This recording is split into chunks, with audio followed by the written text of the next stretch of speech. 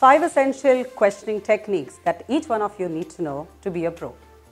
Thomas Kuhn once said, "You get the answers depending on the questions you ask." And I'm sure he meant something when he said that. Well, in order to get the right amount of information and to build a greater connection and stronger bonding with the people you communicate, you need to learn the art of questioning. Number 1, asking yes or no questions. Yes, they are called close-ended questions or polar questions.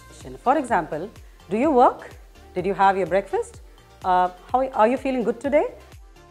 Number 2, open-ended questions. Now, if you want someone to open up and you want to get more information beyond a yes or a no, then you should go in for open-ended questions. Asking probing questions. Now, asking probing questions means you ask questions, try and dig deeper to get more and more information that you require that will help you seek clarification and understanding of the particular subject or topic of discussion. In case of any project or assignment, if you're a student, wonder what means leading questions. Leading questions are nothing that lead or give a direction to your conversation or your communication in a particular direction that you want it to go to.